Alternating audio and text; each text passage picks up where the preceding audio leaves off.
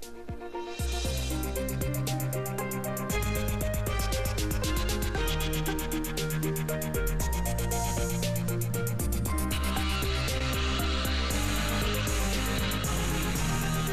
welcome back to New Jersey Viewpoint. I'm Ken Rosato. Ischemic strokes are the leading cause of disability in the United States. Time to treat is critical, and of critical importance, I should say, for avoiding irreversible brain damage. Now, a recent study by researchers in the Atlantic Health System shows that patients evaluated in the ambulance during transit could be treated 13 minutes faster once they're in the ER. Please join me in welcoming Dr. John Halperin, who's the chair of neurosciences department at Overlook Medical Center, and David Petersen, who's the clinical manager of Atlantic Ambulance. Good to have you both with us today. Thank you so much for having us. Good to be here. Well, knowing just a little bit about stroke, in my family, my mother's had one, my aunts had one, and my partner Lori Stokes' mother had one, so we're sadly familiar with it. Fortunately, in all our cases, they all turned out okay, but because they all got treated rather quickly. So when I heard about this, it was a topic near and dear to my heart. So tell me, first off, or explain to the audience, what happens during stroke? So the most common cause of stroke is a blocked artery, what's called an ischemic stroke. That represents 80% of strokes. A clot comes from somewhere, blocks off an artery, and deprives part of the brain of its blood supply. When I was in medical school in the last century, they told us you had 2 or 3 minutes to reestablish blood flow or that part of the brain was dead. We know now that that's not true, and it's a process that goes over several hours. So we now have a number of methods of interfering, dissolving that clot, reestablishing blood flow, saving brain, and really reversing the effects of the stroke. But as you correctly said, time is absolutely critical in doing that. Now, there are the two different types of stroke. We were talking prior to this, there's ischemic and hemorrhagic, correct? Describe what those two are. So 20% of strokes are due to bleeding in the brain, 80% are due to lack of blood flow to the brain. When a patient presents to us clinically, we can't know which of those two it is, so one of the first steps we do is a CAT scan of the brain to see if there's been bleeding.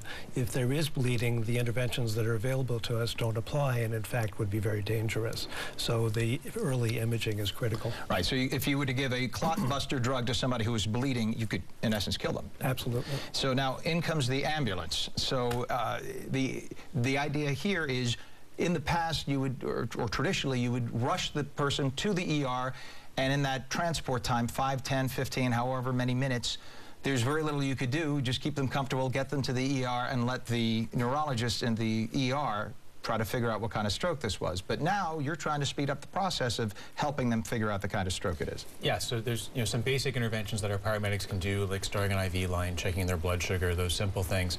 But there's also some time that's lost during transit. So what we're looking to do is use that time to give the neurologist an opportunity to begin the same assessment they'd be doing in the emergency department. So we have a device that's basically mounted over the patient's feet at the stretcher, has a high-quality camera, microphone, etc. And our paramedics will communicate directly to the same neurologist that's going to be treating that patient when they get to the emergency department. And they can begin the exam while they're in transit to the hospital they're going to. So describe what happens during that time. Describe the kind of exam and what kind of things a neurologist can do with this camera, et cetera, the kind of exam. Right. So our paramedics are very well trained in identifying patients that potentially are having a stroke. So as soon as they recognize that, they'll set that equipment up. So as soon as the patient gets into the ambulance, they're ready to use it. So if we were taking a patient from the field to Overlook Medical Center, for example, we would call in. The neurologist would appear on the screen and be able to immediately start interacting. Our paramedics will give them a brief report of what they've found so far, what their assessment is, and they'll pick up right from there and go into their more detailed exam. They could do a full NIH stroke scale, which is one of the assessments they do in the hospital setting if they need to, and begin to assess that patient the same way they would if they were there in person in the ED. So they ask the questions like, do you know the day, do you know your name, et cetera, and then... So when you're dealing with a patient like this, there's a very standardized assessment we do to assess if this is a stroke, what area is damaged, how severe it is. Based on what we know about severity of stroke and type, that then guides the treatment. What we're able to do with this is start that assessment so much sooner. This all began with several places around the world actually putting a CAT scanner in the ambulance so they could answer that question up front. We actually started on the path of doing that, but decided first to test whether we could really assess the patient by telemedicine, because Overlook has a big network of telemedicine-supported emergency rooms. So we started putting that tool in the ambulance, collaborating with Dave's people who were incredibly supportive of it, and really by serendipity found that we were shaving 13 minutes off assessment time. That's amazing. And you're talking about the potential of brain damage and non-brain damage by doing this. And how much? I mean, what we know is every minute that passes is 2 million brain cells gone forever. And so 13 minutes times 2 million. That is brilliant. What about I mean, is it wiser to always call an ambulance, or should people have a relative rush them to the hospital in a car? What's a smarter thing to do? The rule of thumb, call 911, get an ambulance to take you in. If you're next door to the hospital and you can run, go ahead. But anything that's going to take more than 5 minutes to get there under your own power, by all means call an ambulance. If for no other reason the emergency room is pre-notified and everything is starting to go into place. Now, you were talking about 2 million cells, you said 2 million cells a minute? Yeah. And there's nothing that can regenerate brain cells? Not really. All right, so that's that. It all depends on what part of the brain is impacted, so that impacts what function you lose from that, but as you said, it's the leading cause of disability. And what are the signs of stroke people should look for?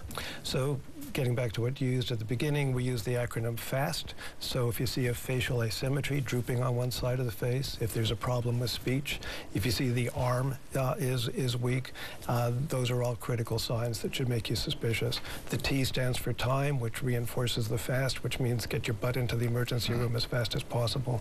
The two biggest challenges we face are, number one, people who may be having a stroke are in denial and say, I'll go to sleep and it'll be better when I get up, and that's not true.